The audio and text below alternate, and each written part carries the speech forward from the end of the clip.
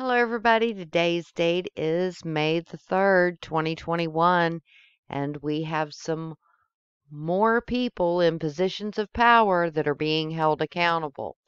Now, I do want to say they're innocent until proven guilty, obviously, but I've got another report coming out of the Department of Justice on a DA investigator that has been indicted on drug and money laundering charges. Released on April 13th, 2021 out of the Department of Justice, the Southern District of Texas. It has been released that an investigator with the Waller County District Attorney's Office has been charged with attempting to possess with intent to distribute heroin, as well as attempting to launder drug proceeds, announced the Acting U.S. Attorney Jennifer Lowery. Authorities took Mohamed Ahmed, Alex Kassem, 46 years old, of Houston, into custody on April the 13th. He is expected to make his initial appearance before the U.S. Magistrate Judge Peter Bray at 2 p.m. on April the 14th. A Houston grand jury returned the 3-count indictment on April the 7th, 2021. The indictment alleges Kassem was involved in laundering of what he believed was $200,000 in drug proceeds in August of 2019. If he is convicted of attempting to possess with intent to distribute heroin, Kassem faces up to life in prison as well as possible $10 million maximum fine. Upon conviction of either of the 2 counts of money laundering, he also faces up to 20 years of federal imprisonment. The money laundering charges also carry up to $500,000 fine or twice the value of the property involved in the transaction. The FBI conducted the investigation with the assistance of the Drug Enforcement Administration and Waller County District Attorney's Office. Assistant U.S. Attorneys Almander Hamandi and Carolyn Furco are prosecuting the case. So I want to say once again, he is innocent until proven guilty, because we absolutely do believe that.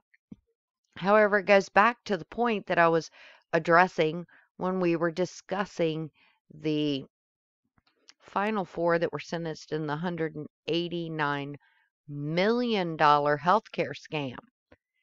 Too many people today look at people in positions of quote-unquote authority, and they see them as their authority over them. They see them as if they can do no wrong because they have a badge or they have a doctor's degree. And like I said earlier, everybody is human. You can have corruption, whether it is in the law enforcement or whether it is in the medical profession. And this is how, of course, we get tyranny. It is very nice to see, though, that the Department of Justice is definitely starting to hold individuals accountable. And I haven't heard anything out of the mainstream media for any of this that I have reported to you. Let me know if you like these reports. Let me know if this is the type of thing that you want to hear about.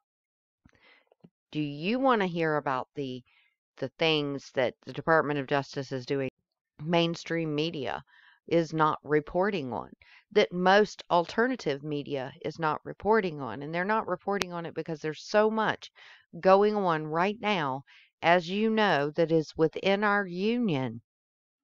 It's heartbreaking. So we do need some positive information coming out. And some of the positive information that's coming out is these individuals are finally starting to be held accountable. Some of these date back all the way to investigations that are 2017, 2016, the different ones that I am finding. And finally, the indictments are coming. This isn't stemming out of because Joe Biden is cracking down on anything or the Joe Biden administration is cracking down on anything. This was being done before Joe Biden ever took his quote-unquote oath. So I just wanted to give you a little bit of hope. There are indictments coming down, but I also would ask that with you knowing this, and even with the final 4 that were sentenced, right here in the $189 million healthcare fraud scam. Please stop, take a deep breath, realize these are individuals, are not only our employees, but they are also human. They can be corrupted just as easy. Actually, it's more prevalent with them because of the excess of money.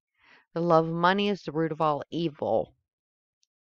Now, let's pay attention because this is over here on the border state, Texas. Yeah, so that could be a good, interesting case to keep an eye on and see if possibly this had to do with some of the stuff coming across the border. So we'll keep an eye on that. I hope you have a blessed evening. And as always, watch your backs, check your facts. Semper Fidelis, and have a wonderful evening.